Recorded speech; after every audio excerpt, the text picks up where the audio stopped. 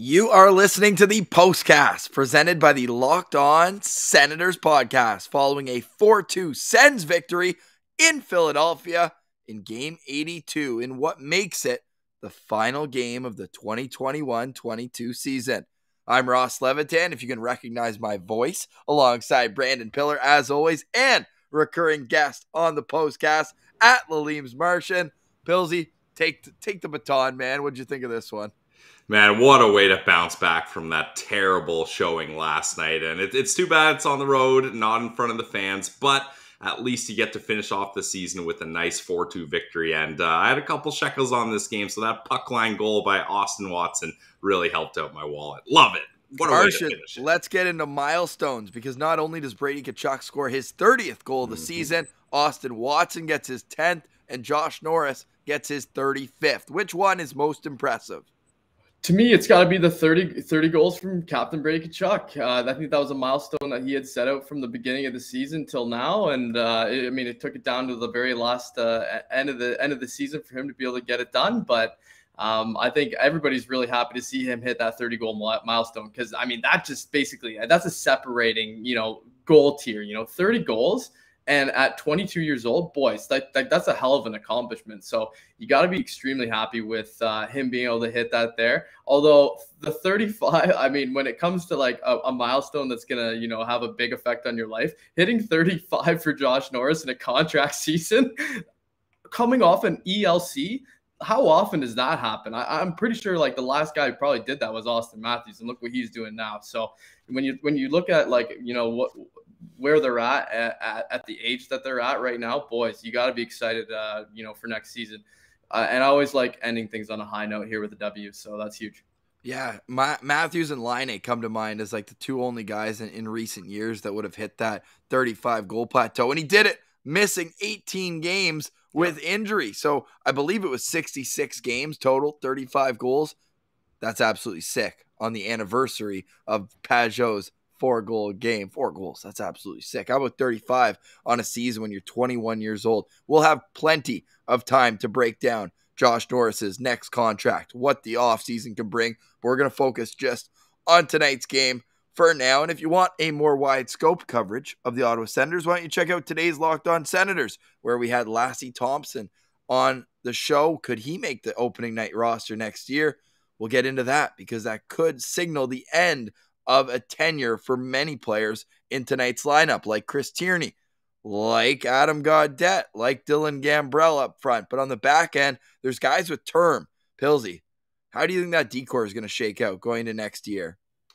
Well, hopefully Zaitsev's not a part of it. Other than that, I don't have too many issues here, because Jake Sanderson's going to come in, and although it's a lot to put on a guy's shoulder to say, hey, we need you to be a top 4 defenseman in your first year in the NHL, if anyone can do it, I think Jake Sanderson can, and he can make an impact. Like, it's basically like picking up a free agent, because you're getting a guy that is one of the best defensemen not currently in the NHL. So I'm definitely relieved that Sanderson's coming in here on his ELC. Nonetheless, that helps. But I think they're in good shape once everybody gets healthy for next season. I'm liking the way things are looking. Yeah, me too. And the biggest question mark for me right now has to be Erik Brannstrom, right? Like, when you look at, and I'm not I know it seems like, sometimes I point out his flaws more often than not, but I think it's just a matter of when you're looking at what the decor is going to look like, and you have Chabot and Sanderson ahead of him as the two offensive guys, right? And he's done a really good job. I honestly, I'm not taking anything away from what he's done at the end of this season here, because he has looked really good in that role when he's getting the minutes and he's getting the power play time and things like that. And I think he could still be definitely an asset on the power play. But you kind of run out of room when you have Sanderson and Chabot, who are going to be in front of him in the lineup. So then that makes him a third pairing defenseman. And when I'm thinking about roles on a team, and I'm thinking about where Erik Brannstrom is going to be, a bigger asset, definitely he should be in the top 4 producing offense. And if he's going to be a third pairing guy, I can think of so many other guys I'd rather have in a role like that, right? Where primarily going to be a shutdown role, where you're supposed to be, boxing guys out and taking care of your own end, managing the puck. And those are things that he struggles with. So for me, That's the huge question mark, is whether they decide to keep him as like a filler. Like anything can happen, right? You get one injury, he can pop right into that top 4 and look great like he has already. Yeah. But what are you going to do when you got Shabbat and Sanderson right there, right? You can't, unless you can't put them together either, right? So to me, he's just the odd man out. And obviously my opinion would be that you got to remove Zaitsev from that equation. And then if that's the case and Brandstrom ends up being the odd man out, then your weak link is either Hammond or Holden, right? Those are the two guys who I would say would probably be the weak link on that back end, which so far, like the way they look in Sens uniforms, like that's pretty good if that's your weakest guy.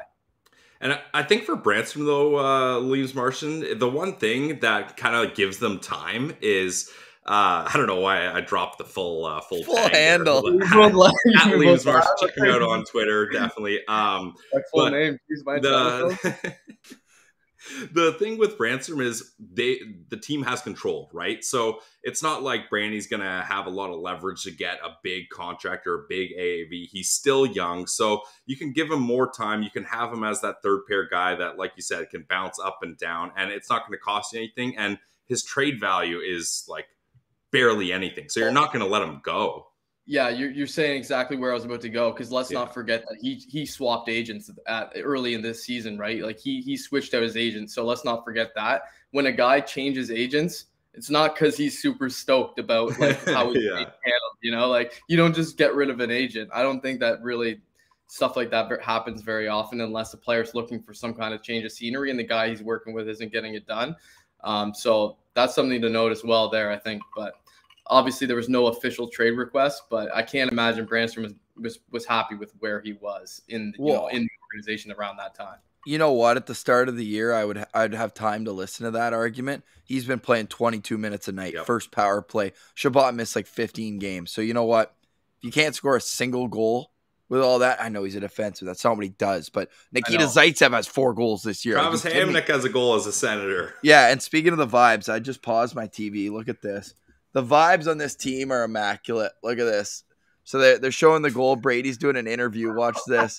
Watch as Josh Norris comes behind him, gives him the little, how are you? I think he was trying to do 30, like his 30 goals, and then he just ended up doing the glasses. That's hilarious. The vibes are unmatched for sure. Oh, and I'm seeing some draft talk in the chat. I would love to know which of the Senators are actually going to be staying in town over the offseason, right? And maybe the guys are going to band up and do even more team bonding over the offseason. I know a lot of them end up going home, but it'll be interesting to see, if the vibes are that good, maybe the guys want to stick around town. Yeah, I think what I'm most concerned about or curious, because there hasn't been a peep out of it. We were expecting Jake Sanderson to return sometime in this week or last week or next week. Is he going to be among the number of guys who are going to Belleville tomorrow? I don't know. Like, to me, that's a huge question mark. I think he should, but I don't know where he's at. Or I know there were some reports maybe he's going to the World Championships instead. I have no idea, but I'm extremely curious. Yeah, not another international event for Sanderson. Like that we've seen, that has not gone his way recently. So maybe just keep him home. Yeah, but how watchable would Belleville Senators hockey all of a sudden really become when you get Ridley Gregg, Jake Sanderson, and possibly Tyler Boucher as well? You mix him in there as like a potential guy to fill in.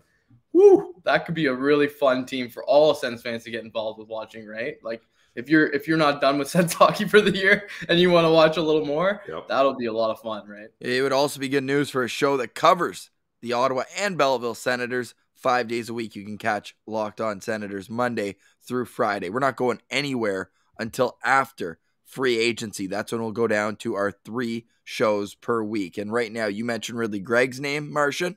Yeah. They're down 2-0 in Game 5 in the second period. That series is tied at 2.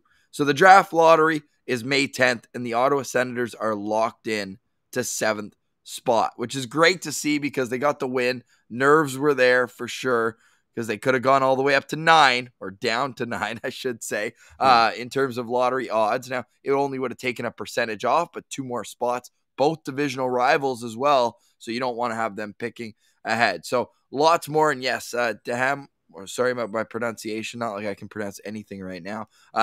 We will be doing something special on May 10th. We will be doing something special on May 10th. That is 100%. But we do have a lot of time to get into all that. It was the last game of the season. It was a victory. The Ottawa Senators finished with the most points they've had in a 82-game season in 4 years.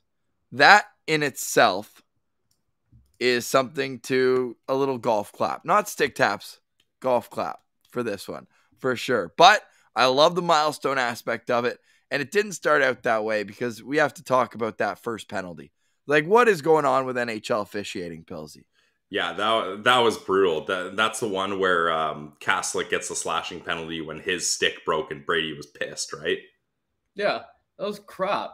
Yeah, that was absolute garbage. And I'm glad Brady didn't just accept it. He had a lot to say about it because on the replay, and I love Brady being like, hey, watch the replay because it was terrible. Yeah, brutal. Yeah, there's not even anything you can really even comment on, right, Pilsy? Because there was nothing there. Like he did a stick lift, like a regular old stick lift, and nothing happened. Nobody even won the puck between the two players. It just carried on. Like that's one you could just let go 100 times out of 100, and no one's gonna notice anything about it. I don't know why they decided to call that. That was crazy to me. Ross, you said earlier, like NHL officiating's been really bad lately. It's they got to go under the microscope. Like, this everything's a circle. Like the scoring is going up, the reffing is terrible. It's like we're just going through that same cycle over again. It's so crazy. I know. I'm really curious to see what's going to happen come postseason because we know sometimes the whistles get put away. I don't know, man. Right now, it's just the inconsistency. There's no way they can keep calling what they've been calling in the playoffs without just getting berated, right? Yeah, no doubt. Hey, by the way, locked in matchup now, Leafs Lightning. Yeah, look out. Oh my God. I like it. I mean, locked on player, listen, Nick Paul. Tampa, we know they can do it, but that's got to be a tired group too, right? Yeah. They've been playing a lot of hockey. They've switched a lot of their players, right? Like that whole third line's gone. You bring in Nick Paul. Like they have a lot of new blood in there to kind of help get fresh legs in. So, and if anyone knows how to get past the first round, and if anyone doesn't know how to get past the first round, I mean, Lightning and Leafs, there you go. As the Leafs, like you can't ask for a tougher opponent. As like you get the most seasoned group in the league. That's tough. Who's ready for some trivia? Should we call Ian? Oh, come on. You're going to make us look so dumb again? No. Who is the last team to beat out the Tampa Bay Lightning in the playoffs after they won a Stanley Cup? Ottawa Senators. The Ottawa Senators. Let's throw 3 more things onto that stat. No. What? Properly. The last time that the Lightning lost a series while they were the Stanley Cup champions. Okay. Yeah. It's happened four times. Since 3 times. 3. 4. No, 2. 4. No. First round, second round, third round, fourth round of last year. Okay. Yeah, we're talking because they're back-to-back champs. Yeah. There we go. We're on the same page now. Okay, yeah. And they didn't just lose. Ottawa beat the shit out of them. That was great. Yeah, Chara standing over the Cavalier. Yeah. Classic. Marty Havlat, I think, had 12 points in the 5 games. Yeah. Electric. What did you think of Jason York's comments? He said there's only been 3 players in Sens history that can pull you out of your seat every night. I thought that was funny, Carlson, Stützle, and Marty Havlat. Like, I knew he was electric, but like Hossa, Havlat. I mean, yeah, like Hossa had his moments for sure too, but I know what he's trying to get at. Like, I meant to say Heatley instead of Havlat, but he means like electric, like shiftiness, I guess. Yeah, I think that's what he was getting at. Like Havlat at that time was like a super, super speedy player, and he had serious hands too, right? Yeah. So he would score like crazy electric goals that were like, oh my gosh, what is this guy? And then he'd disappear for the other 90% of the game. He gets suspended for kicking. Yeah, but then he'd go off for 4 goals. I don't know who I would compare him to in like today's NHL, but there's somebody who's probably like him a lot. Like, maybe like, no, I wouldn't say that. I was going to say Line, but Line scored. I was going to say Kaprizov. Oh, Kaprizov, a little more talent. More damage than he ever did, right? So. Oh, yeah. Yeah, okay. I wouldn't. Standouts, maybe Ross. Might be time.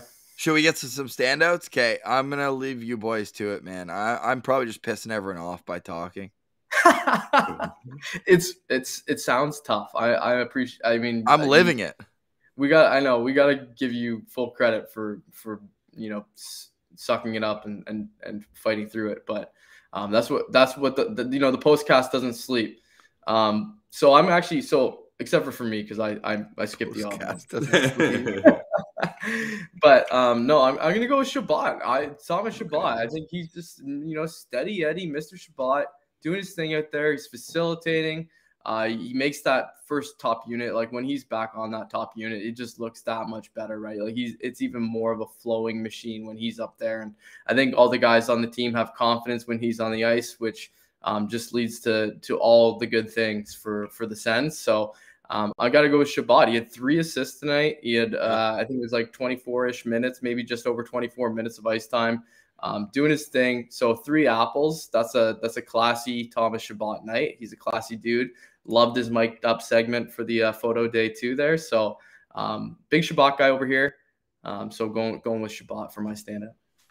Solid. I got to go with Brady. I mean, this guy was so determined to get 30 goals. He gets it with an absolute beauty. Like, that's one of the best shots I've seen Brady take in a long time. And he wanted that goal so damn bad. And Josh Norris wanted to give him that goal so bad. Did you see that 2-on-1 where Norris had a perfect shooting lane? Any other time he's shooting that, like always, like it's your best option to score, and he forces a pass over to Brady, and he wants Brady to get this so bad. He's even like, all right, I know a really good way to score. If you go to this spot on the power play, it's a guarantee. I don't know what it is. It just works. So Brady, you take my spot over here, and I'll take your spot in front of the net, and it ends up working out. And ho-hum, Brady also gets an assist. How about 9 shots on goal? And yeah, you said it, Martian. Like, 29 goals, that's good. But being able to say you're a 30-goal scorer, that hits different. And for all those losers, all those fools, Losers, feed them, Pilsy. All that's get the all. stick. Get That's the all. stick. Yeah. They're just losers. That's it. I don't even need to go any further than that. Being like, oh, congrats on signing a third-line player for a long time at too much money. How do you like that? How many third-line players are getting 30 damn goals and doing what Brady does? Like, all those people can just shut up. So I'm so glad Brady got 30 because that is absolutely massive. Pilsy, can I quote Guy Boucher again? Yeah, please. I probably have the voice. I probably have the voice for Guy Boucher. You sound like you've been screaming like Boucher. Yeah. Wonder what people think of the contract now. Yeah, well, there we go. So hey, I'm feeling pretty good about it. And this is only Brady's 4th year in the league here. Like he's Brady even more. He's a 22-year-old student. Did you say he had 9 shots? Yeah. I know he gets a lot of shots, but like, you know, he's hunting for 30 when he gets. Yeah, man. Like, dude, it was the last 2 games. It's been obvious that that's been on his mind. Like, the kid is trying to get 30. I'm glad it happened for him, holy, because he was and especially if the Sens would have ended up like losing this game, like he was kind of like making some questionable decisions. I actually thought, like, when it came into the offensive play, because you could tell he just really wanted. Oh yeah. I mean, that Sellies tells you everything you need to know. know. Yeah, he was looking for it, but he earned it. He should have 30 goals. Fred, he spent half the season without his own line mates, right? Like his main guys. Yeah, those were some sad. That's something that doesn't show up on that score sheet, right? Like he had a 15-game drought where he didn't have a single goal. That's wild to think of. Yeah, he hit 30. Yeah, with all here we go. Let's not cherry pick like a Leafs fan here though and say, yeah, but if you take those 30, you take those. No, I'm not taking, but it makes it more impressive that he's able to get it in the other ones. Yeah. No, you're right. Yeah. Yeah, Martian. Jesus Christ. Yeah, the Leafs, Martian. Sorry, So get this. I've got a nice little stat for you here. Call this cherry picked all you want. He had 0 goals in 11 games in January, and he still finishes with 30. Yeah. That's pretty nice. It's pretty I thought nice. you said he had a 15. Was it a 15-game drought? Yeah, it was. There's some on either side, but I didn't want to cherry pick. Damn. So I just gave you a whole month. Damn. And he sat out for the first 5 games. So he finishes off the season. Did he have any apples tonight too? Yeah, he had an apple. All right.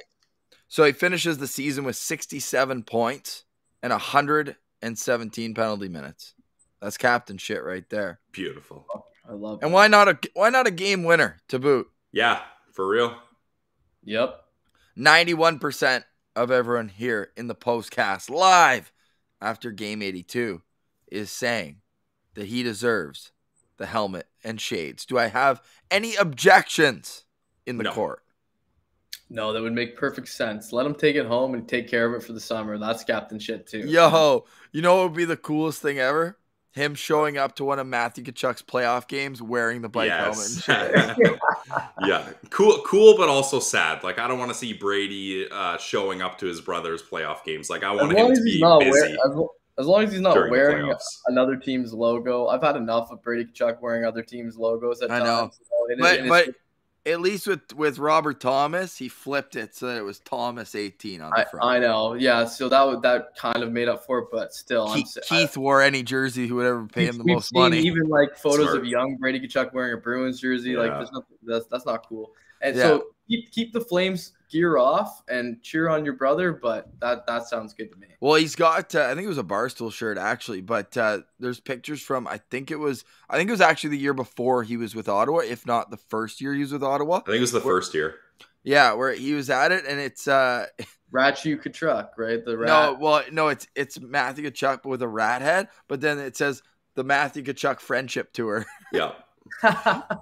Love that. Yeah, that's great. So all that to say, man, there's some disappointment from the year. We'll have plenty of time to digest this one, but to me, the most disappointing part of the year, there's two, and it's both with the Nodak Sens, that Pinto only got 5 games and Jake Sanderson didn't get into any. Like, if I want to be a Debbie Downer here as we wrap up the Sen Central standouts, like, I feel like everyone here wants a eulogy, right?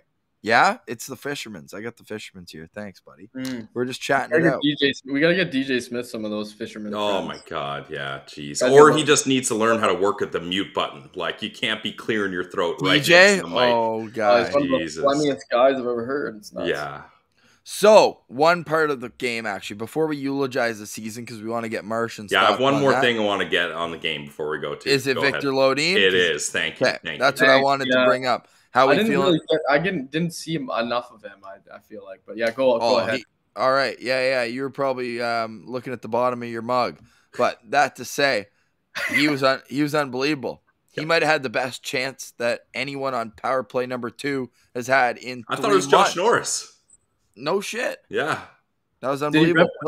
He just ripped one, eh? Ripped a one-timer. Oh, yeah. And he scored a couple goals like that in Belleville, too. He only scores nice goals, but I thought he had a few nice chances tonight. You know what? There was a period of the game where I was just listening to Dean and Gord, right? And they were actually kind of ripping on him a little bit. They said they knocked his skating big time, both of them.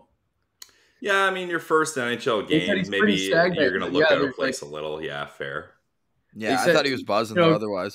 Dean kind of made one of those quips that he likes to do where he goes, he goes, they said his skating wasn't very good. I think what they meant was he doesn't skate.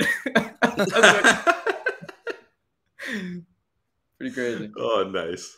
As Nate points out here, I want to get Pilsy more on Victor Lodin in a second here, but Carson Latimer's season is done. I'm honestly shocked they won a game out of that series. Winnipeg Ice move on. Pilsy, what did you see from Victor Lodin tonight?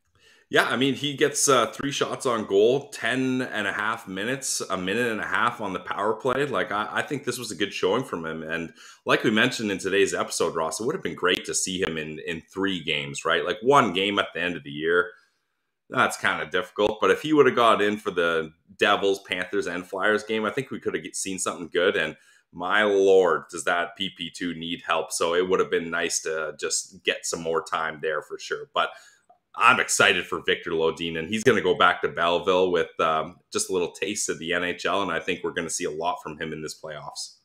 I'm so excited to see who's sent down tomorrow. It looks like Kaslik, Kelly, Lodin, and Gus. That's this probably Belleville team's going to be a wagon. Look out. You wonder now that they're in, anything can happen. They've got reinforcements all over the place, too. We talked about that a little. You know the big guns are going to be watching. That's an all-time photo.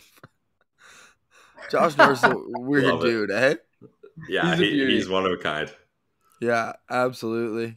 That guy needs a new contract. It is sad, though, when a season ends, eh? Like, you see them going off the ice, you're like, man, we've just watched you guys 50 times in the last 100 days. Like, where are you going? Yeah, what are we going to do without these lovable goofballs on our television screens every night? Oh, that sucks. But we got Belleville. Imagine Belleville missed the playoffs, then we'd be really in trouble. My God, it'd be tough. Yeah, you guys would be in one for sure. That'd be like back in the old days when there was no season happening. You guys would have to create 300 days straight of content without hockey. Nobody wants that. Clockwork, buddy. Clockwork. But hey, they go out on a high note. That was your best work. That was. We were grinding, but we also had no other responsibilities but to put out content, right? The world kind of shut down, and we were just shooting the breeze, talking Ottawa Senators hockey. But when we talk Ottawa Senators hockey, we're talking about a team here that won 10 of their last 16 games, and you can even cherry pick a little bit better. They went Ross 7. has heard about that cherry pick comment. Sorry, buddy. I'm great.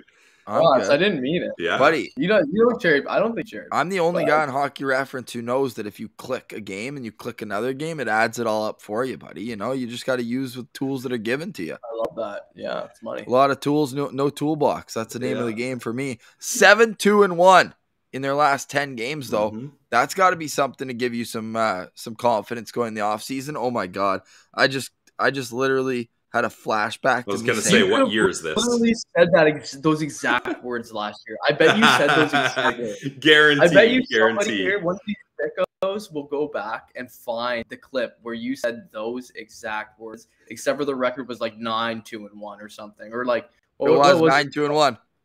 9-2-1. 9-2-1 or 10-3-1, whatever you want to cherry pick, Martian. Yeah. You bastard. Nice, but no, seriously, like that was pretty funny. Like it feels the same. You feel like everything's all better, right? Same vibes. Yeah. You're looking good. Everything's on the right trajectory. Well, okay, Martian, who's this year's Victor Mete then? Who that impressed you down the stretch is gonna just disappear? Oh, you loaded me up for one, you son of a gun. I know who you're thinking I'm gonna say. No. And I already talked about it though. Yeah, it's Brandy. It's Brandstrom. I think like he looked good, serviceable, great. Oh my God, this is too funny. Sheer numbers. This is so funny. I don't think he has zero trade value anymore though. But it's low. Like it's not worth shipping him off. Right. Well, someone might like him.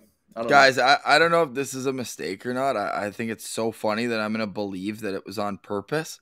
So I'm about to pull up. Did you just mention Chris Tierney or am I crazy? No, I didn't. Okay, well, we're going to bring up Chris Tierney right now. Great. Who I believe played his last game as a member of the Ottawa Senators tonight. Absolutely. This tweet here from April 5th. Chris Tierney as the extra forward. There's 2 likes on that tweet. Can you guess who one of them is from? Williams Martian. Oh! Wow. Daniel Alfredson's most recent like tweet. First of all, great job, Ross. I didn't.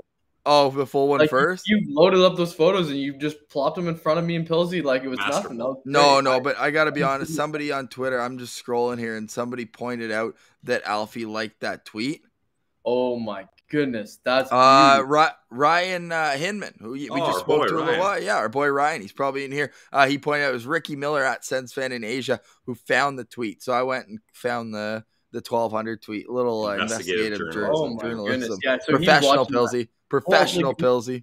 Here's what I'll say though, like about Tierney. He's like vanilla ice cream out there. Like he's like you could throw him on whatever line you want, and he's making like no impact, right? He is the only guy I've ever seen who does like skates around an NHL ice surface and doesn't do anything but continues to get out there. Like he's not doing anything bad, but he's not doing anything good. He's not exciting anyone. He's not stealing. Like he's like zero impact player who you can just throw out there. It's like doesn't usually even touch the puck, but he somehow is getting shifts. You can't be paying those guys $3.5 million, Martian. It's insane. Like I mean, I'm not. He is like obviously a very good, talented hockey player, but like, I mean, in the NHL, he just isn't doing it right. He knows what he can do to get by, and just that's it. That's it. That's There's it. absolutely nothing else. Can you believe that there was a year where he had more points than Brady Tkachuk? Yeah, his first year in Ottawa, we've mentioned this a bunch of times. He was great. I'll even go as far, and he wasn't just good; he was great for a crap team. At that time, he was young too, like Yeah. quite young. Like, what was he? 25, 24? 24. He was Yeah. fourth on the team in scoring, behind Stone, Duchesne, Shabbat. So yeah, at that time he was probably the top piece of the Carlson trade. I think he's just done with the team. Like I don't think he can be what he used to be, but I think when he gets to Seattle, because I still have that picture burned in my brain of Chris Tierney in a Kraken jersey. Everyday Sens brainwashed us. He did a Photoshop after, like, before the expansion draft, predicting that Chris Tierney would go. And me too. I can't get it out of my head either. That's the place. It's either there or Arizona. I'm convinced. One of my favorite moments in Locked On Senators history was Joey Decord asking Pilsy who he thought Seattle was going to take. Did you answer it? Yeah. Tierney. Oh yeah. And Joey goes, "Yeah, sick call." Yeah. Well, what was I going to say? You? I wasn't going to say, who do you think Seattle's taking? Yeah, probably you, Joey. No, that would have been a great answer. Sick call. Yeah. That's so funny, man. Joey's been elite at the HL level, but every time he goes up to the show, he gets lit up. Not like he's got a lot of D in front of him. That's partially the team. Yeah. Tierney is a free agent, though, so I don't think he's going to be stuck to Arizona. I think he'll find somewhere. You don't think? Seattle. I feel like I'm just thinking about the two places you could go to rejuvenate your career, where you're going to get a lot of opportunity as a guy who's an NHL veteran. You could, do all the things that I said that he can do. Can you believe that he's 27 Be out there years old and not look out of place, but not do anything? Then he's 27 years old. He might as well be 35. Yeah, it does seem that way. Yeah, he could probably go to Switzerland right now and absolutely light it up. Switzerland's one of the most skating forward leagues. Yeah, but it's a possession league. It's a possession league, though. I think you can get him in the DEL. Mannheim. What are you looking for? Send to the Swedish second level.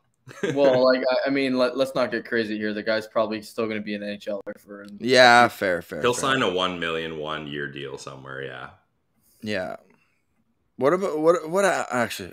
I guess it's such a can of worms to open. But how do you get rid of Nikita Zaitsev? How? What's it going to take? It's going to be very similar to the Gostisbehere trade, but Gostisbehere's about to hit 50 points. I know, but at the time he cleared waivers. At the time, his value was, but it's going to take more than that because Zaitsev. I mean, this guy, he just ices the puck. It's insane how often he ices the puck. It's wild. Yeah. Will saying a second rounder, I don't think that gets it done. No, that's not. That's where you start with. I think a second rounder, a fourth rounder, and maybe a prospect. Honestly, I'm serious. If you can get rid of him for a second rounder, do it right now. Yeah. There's no way. Because Gostisbehere, a second round, and a seventh for nothing. So. Yeah. Yeah. I mean, dude.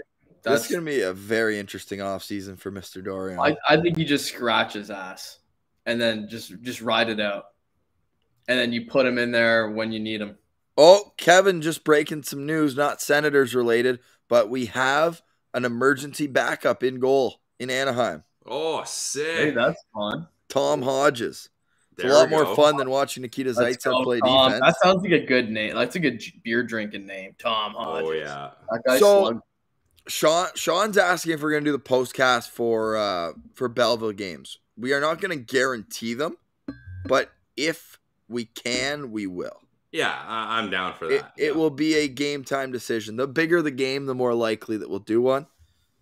I've also got to reintroduce myself to my family after this 50 game and 100-day stretch. Yeah, but they weren't going to recognize you based on your voice. No, because they can visually see me. Jordy said he missed the game. Martian, give us your elevator recap of tonight's Senators victory. This is a tough spot for Martian. He missed half the game. I said that's why I went to him. One time I requested too that Ross only goes to Pilsy off the start because I hate doing the recaps of the game. So I'm just gonna kick it over to Pilsy. That's a little tic-tac-toe like from the game on Tuesday. Us, so yeah. All right. I mean, no, listen, it was a W. That's my recap. But Pilsy, if you want to give the elevator pitch, you go ahead. Sick, dude. Sick. Yeah, basically, this was a game that the Senators, they wanted to make up for last night. Like, you got look at Timmy's reaction last night. He was absolutely pissed on the bench. The boys knew they didn't want to end the season like this. A lot of milestones to be had, and who leads them into the battle but Brady friggin' Tkachuk gets his 30th goal, 9 shots on goal as well. Gets an apple in there too. How are you? Forsberg shut the door. The Philadelphia Flyers, they have a lot of work to do. Martin Jones, I told you on today's episode, if Martin Jones starts, it's a guaranteed W. So I hope you guys followed along on betonline.net because I'm a little richer because of that. And the Senators are an absolute wagon. And this momentum at the end of the season is going to carry into next year, and they're going to go to the playoffs. Let's go. Yes, we got a let's go from Pilsy on the last Postcast of the Fired season. up. Fired up. What are some other topics? Hit us in the chat. We got time to shoot the breeze here. It's not like my voice is going to get any better. I'm slightly better throughout. Like, you know what we're gonna do right now while we get some questions in. Ask any question you want, off season, tonight's game, whatever. You know what we're gonna do? I don't think it's officially updated, but we are gonna do a spin. Now they're locked into what, 7th, Ross? They are locked in to 7th place right here. I'm trying to see. Yeah, 1-1. That means that it's already updated with tonight's scores. Sweet. I've got a spin ready here too. Let's all do one. Okay, ready? Okay. I'll go last. Oh shit, Ross. I know it's less fun. I'll do one for you guys too, just so you can see it. Okay, fine. Okay, Oh, Ross. nothing. This is my spin.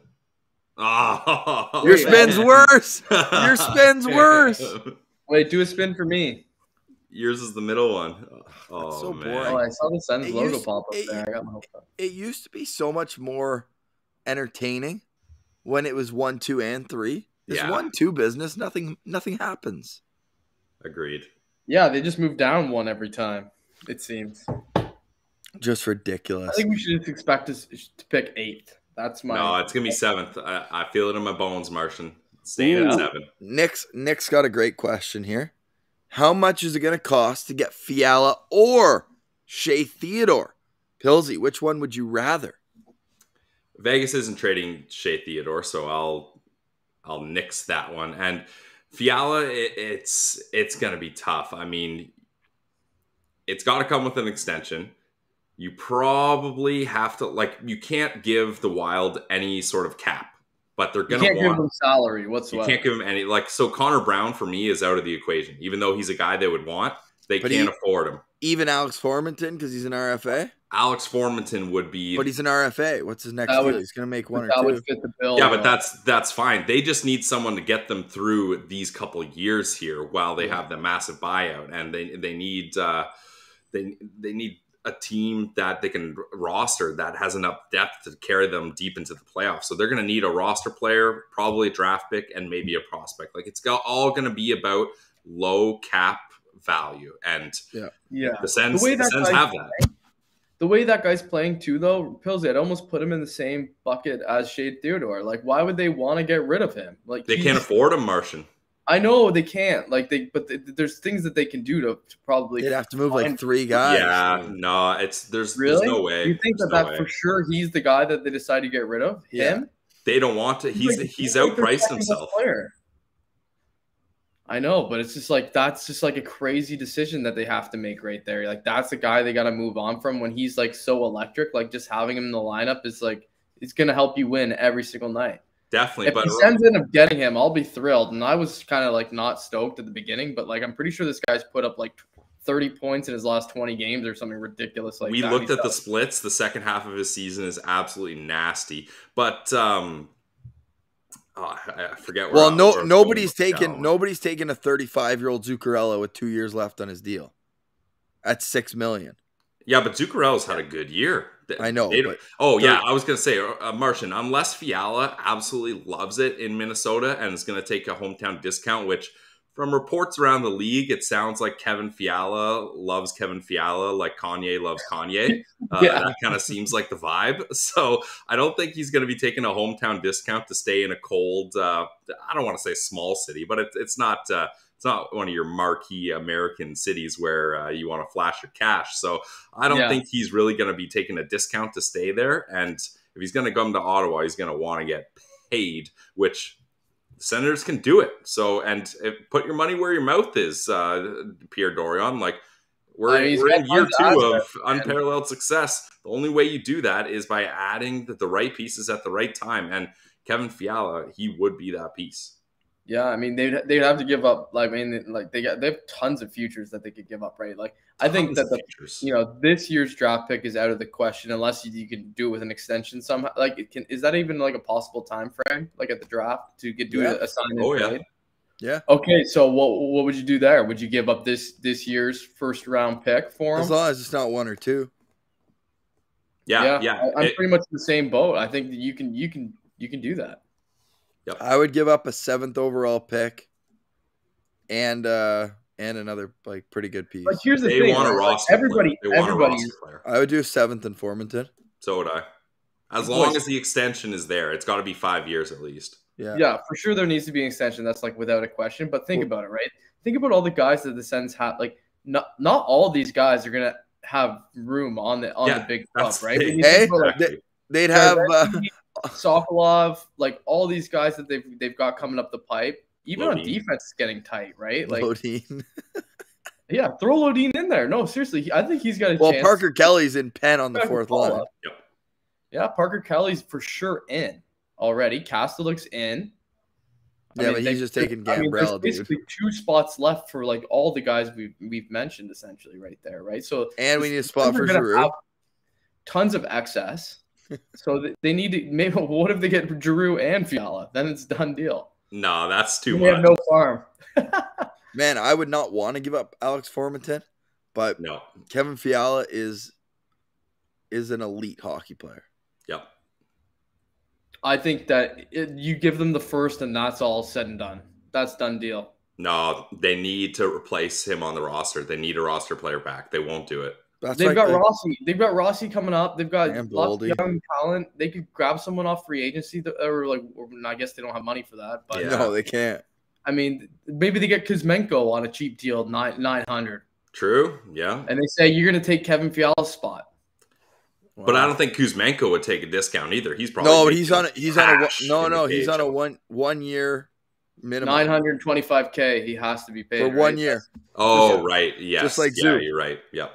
They say, you could come and get your opportunity and win. And they could be like, they'd be like, come play with Kaprizov. Yep. Yeah. That's actually probably the path. Did they play together? I want to say they came up with that. Let's put it to the press, boys. Let's tweet it out. Let's get it out. Well, that's smart. You're sitting on one of the biggest scoops in the world right now, but we'll leave it at that. Jesus.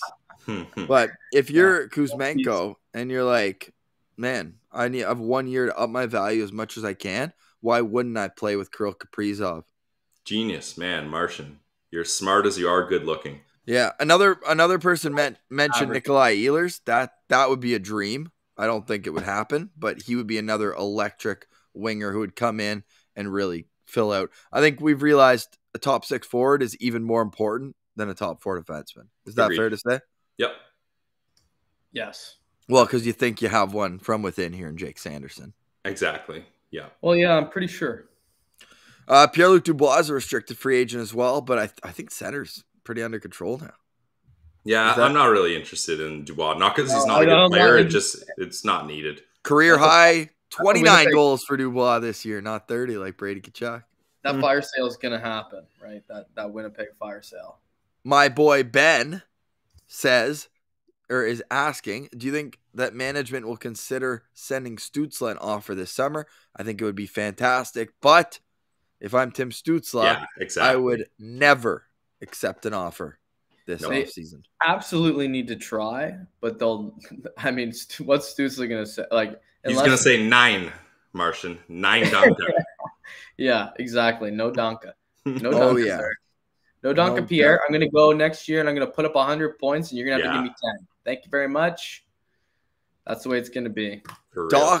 Doc asks, how does Ottawa get out from Colin White's contract? Buyout easy. Pillsy's got this one. Go ahead, Buyout easy. I love Whitey. I think the boys love Whitey. I think he's been dealt an unfair hand with the injuries, but you got to take advantage of that 1/3 buyout clause. You have to. So Whitey's gone, and I hope he finds a good spot. I think there's a team that's going to really like him, and they're going to give him a more reasonable contract, and things are going to work out for him. So I'm not worried about it, but I would be shocked. I would act like I would be very, very surprised if they don't buy out Colin White. Yes, me too. 1/3 of the total. I mean, you kind of just have to from that standpoint itself. I want to get to Ryan's question asking who's the most Ottawa Senators free agent, which questionable veteran will be brought in. I'm trying to pull up. Internet's being a little finicky with me here as I try to you pull got to up give the me list. some options there, Ross. I'm not up to date. How about Evgeny Malkin? Sound good? Yeah. Let's go for that. Yeah, you down? Yeah, that'll do. How should I sort them here? Like, just running through the list super fast off the top of my head. If you just take the shittiest ones that come to mind as soon as you see the list, those are probably Danny DeKeyser. Yeah. He's been in the A. He's been in the A basically all year, hasn't he? No, he's been paired with Moritz Seider and still has 11 points and 50. What's Johnny Oduya up to? Yeah, not much. Oh, I was thinking of Abdelkader. Abdelkader. Nice job by me there trying to pronounce that. Nice. You know who could be a sneaky bottom six? Oh, he's RFA. Never mind. I was going to say Kasperi Kapanen would be a nice little bottom six guy. Brian Rust is a free agent. I'm not hoping they completely avoid free agency altogether. It's never worked. Oh, you don't want Zach Sanford? If they sign any of these guys, I'll snap. Unless it's Claude Giroux, right? That's the only one. Fair. Yep. No, I wish we could narrow it down. There's so many names here, and a lot of them will re-sign. So we'll get back to that topic. They've got plenty of depth. I'm not worried about they got depth galore, right? They got young guys now who can come up and down like crazy. Mighty Mike asks, here's a good depth question. Do you re-sign Tyler Ennis, Mark? No, absolutely not. No, you don't. I like it. I want him as an extra forward, someone that if you need a guy to play, and I feel like he fits in good with this team. And I feel you, man. I like him too. You can't have all young guys, and I don't want a young guy sitting in the press box. So I think at this point, like the young guys are now like the veterans. Like you just got to turn the page on that idea. I think that like you can't just be bringing in. That would be the bad free agency acquisition that they would make. It would be him. And I hate to say it because I like Tyler Ennis because he's a good player. At times, right? Like he has great stick handling and he does great things. And he's a nice dude. And I think elite vibes. Great vibes. For sure. Edmonton legend, like minor hockey legend. But Easton synergy. Let me tell you, like he's not up to speed with the current game. It would be like they just don't need a guy like that right now. I can't think of what I'm trying to exactly say here with this, but like I like Tyler Ennis, but I do not want the Sens to sign him at all. No, I would like to see him back on a PTO, see if he can earn a spot in camp. For the third time in a row. Yeah, why not? Yeah. Joshua asks, any update on Angus Crookshank? Not really, but we do believe he is close to, if not fully healthy, and they just want to be on the extra side of caution. It's got to be 1,000%. 1,000. Who would you rather buy out, Nikita Zaitsev or Matt Murray? I'm going Zaitsev. I'm actually going Murray. Okay, Martian. Let's hear it. Well, it's more money for one, right? And it's longer term. That's the other thing, right? Zaitsev is more term. It's 2 years as well. No, they're both 2 years after this one, right? I'm looking at it now. Are they both 2? I thought Murray got more than that. Anyways, yeah, same length. So yep. Okay, same length. Okay, it's more money for Murray, and he's not gonna play. He's not, to me, he's not even in the equation anymore. Forsberg's the starting goalie. That's what you're going with. Gustafsson has to play next year. Murray's the odd man out again, this situation here, I think. And I mean, I don't think that they're going to buy him out. They're going to try to get him off probably at some point, somehow, some way. But he's he's not going to play. I don't think he's going to play. They just don't trust him, and I don't trust him. That's part of my argument to keep him is he's not going to play. Whereas if you keep Nikita Zaitsev, DJ Smith is going to put him in the lineup unless he's dead. That's a good point, right? Yeah, and here's what I was tinkering around with this morning, and you guys can tell me if this is absolutely dumb or not. So we know Gustafsson. You can't have Forsberg, Gustafsson, and Murray, because if you send Gus down, he's on a one-way now. He's not going to clear waivers. Guarantee someone will take a chance on him. So keep Gus in the AHL for a decent amount of time and have Sogard as your floater guy for when Murray gets injured. And hopefully Murray can up his value a little, and maybe you trade him and you don't have to add as many sweeteners or as big of a sweetener.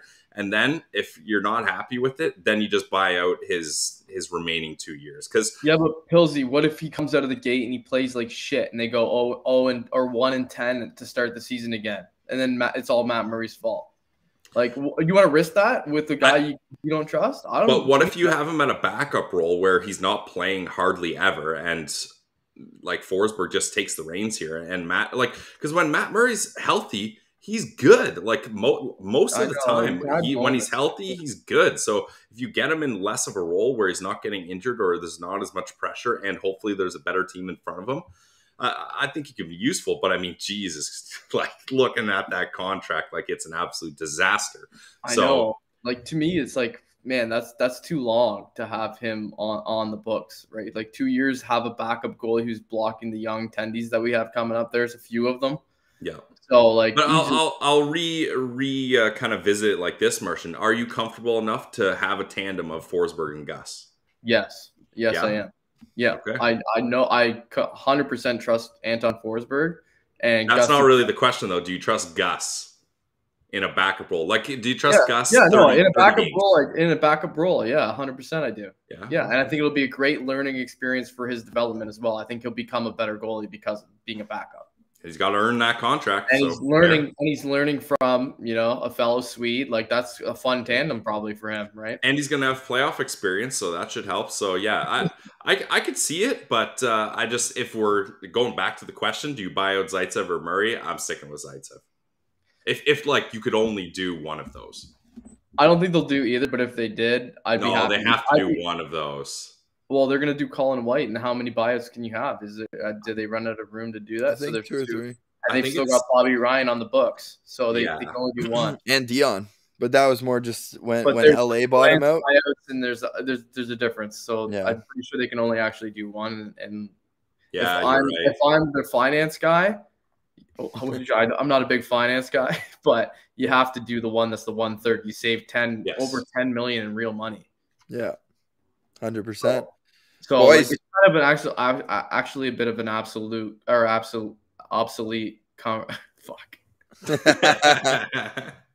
Nice. It's an obsolete conversation because neither's gonna happen.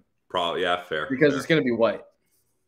Yep. Okay. Well, obsolete conversation. Way to ruin the next 3 months of Locked On Senators. We do, however, have the winner of the final Pike helmet and glasses. It's the captain. Just fitting. Yeah. It's fitting that the captain is taking home the bike helmet and shades for the summer. Yeah, absolutely. What a unit is right, though, eh? This guy, like, make that the logo. Somebody said on Twitter the other day that Brady Tkachuk looks like the Senator. It'd be funny to get his profile and just, like, cartoon it and put it on there and see if it makes. If only we knew someone who was good at Photoshop. Yeah, maybe on a slow day I'll get that done. Yeah, I mean, it'd be obsolete, but I think you should do it anyways. Go cherry pick some stats. Yeah, I will. Yeah, hey, people are Locked On episode. People are mentioning too. We can't do one tomorrow. I need a day off. My voice. We'll be back Monday for sure. Monday? Yeah, today's Friday. Jeez, this week flew by. What an amazing finale. Oh my God, yeah. Final week of the season. And Mighty Mike pointing out there's been tape on Brady's hand all year. Like, this guy's been playing through it, and he still gets 30 points. Still gets 67 points. Sorry, 30 goals, 67 points. Unbelievable. Now, this is a great conversation. We'll end on this one because we're talking about the Tkachuk. We are doing a little bit more of a wide-ranging eulogy here. Muck with a great question. How the hell is Calgary going to sign Matthew Tkachuk and Johnny Gaudreau? They're not. I'm not going to sign Matt Tkachuk. Why? He's RFA. What are you going to do? And just got 100 points, but I mean, Gaudreau had a hell of a year. I mean, they'll qualify him. They're qualifying him at $9 million though, and his salary this year was incredible. And the big issue, if Sean Monahan doesn't have another year on his deal, it's not a problem. You got money for both of them. But Sean Monahan has another year on his deal with no trade clause, so makes things tough. I'm pretty sure he just had a terrible year. Isn't it a well-known fact that Matthew Tkachuk doesn't want to sign another deal in Calgary? He just wants to qualify and then. I mean, probably. If all of a sudden the team's turned it around this year under Dale Sutter, I'm sure he's having fun playing 40 points or 40 goals, 100 points. Like, yeah, I think that the narrative probably changes. Yeah, I don't know. I'd say the conversation probably changes. I don't know. St. Louis isn't a bad team either. I think he's always got he's even said it. I'm pretty sure that he wants to go play there. And if they can't get him at a good deal, we know how the Chuck guys go in negotiations. He'll straight up walk. He'll just be like, all right, qualify me. Yeah. Yeah. Pilsy, any final words? He's got them by the balls right now. Oh, yeah. 100% he does. Pilsy, any final thoughts on the 2021-22 season? I believe we did over 50 postcasts. It's been quite a ride. Yeah, it really has. And that's why it's such a joy to cover the Senators, because even when they're bad, they are interesting. Like, there is always something to talk about. And this has been a year for the books. I mean, countless stories, countless ups, countless downs, guys stepping up into different roles, trades happening, like waiver wire pickups. Like, this team just doesn't stop, and it's been an absolute blast. And thanks, Ross mentioned all the postcast things. When we started the postcast, we weren't sure if people were going to like this, like, is it worth doing, etc. And people have absolutely loved it. The chat is always lit. We love coming out for the postcast when we can. So thanks for everyone for supporting us. And yeah, getting a win to finish off the season like this was a beautiful thing. The third official season in the book for the Sen Central since we joined Locked On Senators, Pilsy. The first 82-game season that we've done covering this team. So it's been a wild ride, from postponed games to you having to postpone a trip to Winnipeg to come see that game that was supposed to be on January 15th, to us having to postpone our visit to the Ralph. We're doing that next year, boys. Yep. We're going to the Ralph, 100%. No excuses. La Quinta Suites in Grand Forks doesn't know what's coming. The K train, we're going to ride all the way from Winnipeg down to Grand Forks. So we have lots planned. A home opener party, just like Martian, pick it up there. Like, that party we had on Saturday was unbelievable. Yeah, I haven't been able to comment on that, and that was so much fun, you guys. Like, the guys who showed up and the gals who showed up, like, we had just a really, really fun time pregame. I mean, and it continued into the CTC. We basically had the party in our section. Yeah, I mean, the CTC in our section was just absolutely incredible. A few Habs fans snuck in there, but I mean, what can you do? But every good yeah, like the parties going in the intermission, like in between, like in our section, like we were just bopping and rolling. It was great. Like, yeah, it was really fun. And I mean, that's just the beginning, right? That was the first one we did. I'm sure everybody who was there remembers how fun that was and is going to want to do it again. And I think that we're going to get even more people who maybe had a little FOMO, who didn't make it, fear of missing out. So we don't want them to have to miss out on the next one. So we'll do it again. I think the home opener would be a great time to do it, Ross. It'd be great to do a live show, I think, this time. Like, just maybe mix in a little bit of that. Like, I don't know. I always dream of doing us doing like a little like pregame in front of the CTC, like something like that where we can have the background, right? It'd be cool. So I don't know. We got ideas. That was very that we went as basic as possible for that. Yeah, you got to start slow. You got to start and then grind it out. Yeah, but now that we know now that we know people are actually going to show up, because we weren't sure. Yeah, even when we got there. Yeah, now that we know people are actually going to end up coming, like we can start getting some bigger ideas and start expanding how we do it and making it even more fun for everybody. 100%. And we want to thank people like Heavy Metal DIK, where it's just like, we've been doing this every day. I think we take for granted that people are still just discovering the show. So hopefully we're getting better and better. I don't always sound like this, I promise. I don't think we would have got to 550 episodes if I did, but we're just flying by the seat of our pants, but having fun doing it, no doubt. And I'm glad that I got a reminder here. We've got a giveaway to do for the final card of the season. And everyone here, you have to go follow Dylan. An absolute beauty. He just bought 2 shirts off us. We're buzzing with the shirts. So get yours in now.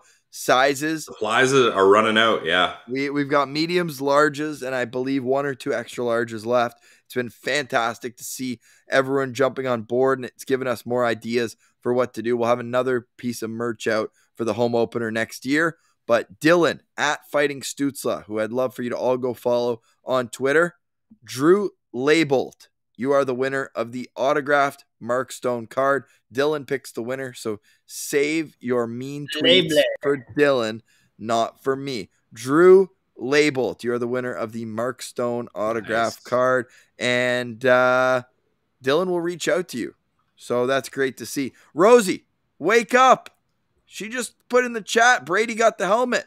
Where you been? We got it already. Over it, Rosie. Hey, Come on, she Rosie. gets an excuse. She gets an excuse. No, she came in late. It's cool. All right. Let's end the postcast by having a laugh at Pillsy and I expense. I'm pretty sure this is why I don't have a voice. This is after Drake Batherson's goal on Tuesday night. 4 in a row for the first time since 2017. I'm Ross Levitan alongside Brandon Pillar, reporting on a 5-4 overtime victory. And Pillsy, the game winner, with all that and more. Drake Batherson puts this one away. Never in doubt, Ross. Let's go. 2 goals and an assist for Tim Stützle. Lots to break down tomorrow. Unlocked on Senators. Enjoy it from the CTC. Let's go. Timmy! That Timmy at the end absolutely killed me. So good. That was a great video. Timmy! A little bit of a fanboy, I'll admit. Yeah, and Mr. Brightside in the background too. Like that's all time. Great way to top it off. Pillsy, final thing here. Tim Stützle finishes the season with 58 points. What is your prediction for Tim Stützle's 2022-23 season? Well, what is Stepan getting his third year? I will pull that up. Yeah, I said it before. I'm heating up on Tim Stützle. Like even midway through the season, I was like, yeah, I still think. Let's hear it, Ross. Well, that was the lockout shortened year, so there were only 48 games. He had 44 points in 48 games. So, I mean, that's probably like a 70-point pace. Math guy. Exactly. Even more probably. So, yeah, I'm going to say 73 points for Timmy next year. Like, he's just blown my mind with how great he can be, especially in the center ice position, especially if you get him with 2 wingers that can put the puck in the back of the net, and he continues to dominate on the power play and maybe even throw some shorties in there too. Like, this kid is just a superstar, and he's only scratching the surface here. Did you say, what, 75? I said 73. Oh, you can round up a little bit to 75 there? He's 73. only 73? You think he's only going to 5 more? Just watch. It's going to be 73. Man, he went the first 20 games, he only had 8 points. And he doesn't have Kevin Fiala yet. Yeah, that's true. Ross? That's true. Pillsy? 100-point season for Tim Stützle. Oh, I'm going to split the difference. I'm going to say 88 for Tim Stützle next year. All right, nice. I think point per game is a given. Yeah. Wow. I mean, he's been over a point per game now for the last 26. So. Yep, that's fair. Man, this has been fun. This is always the way it is, eh? I'm always on the way over optimistic end. Yeah.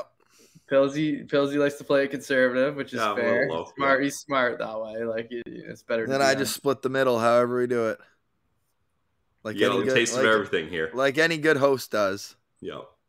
Man, next time we'll get you in a Belleville postcast, Marshall. We'll make sure all 3 of us can get in there. Well, I know the Everyday series win.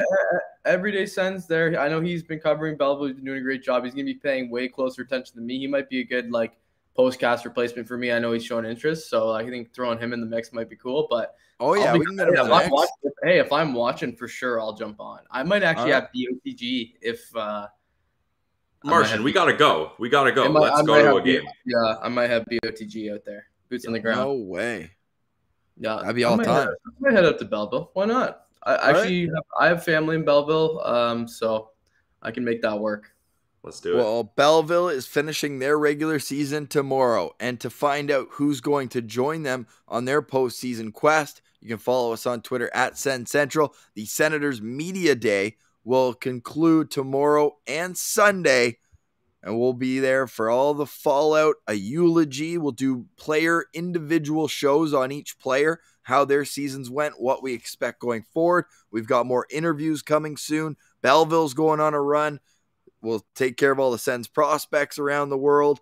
And how the hell is this going to be a playoff team next year? But for tonight, we say goodbye following a 4-2 Sens victory over the Philadelphia Flyers. Woo!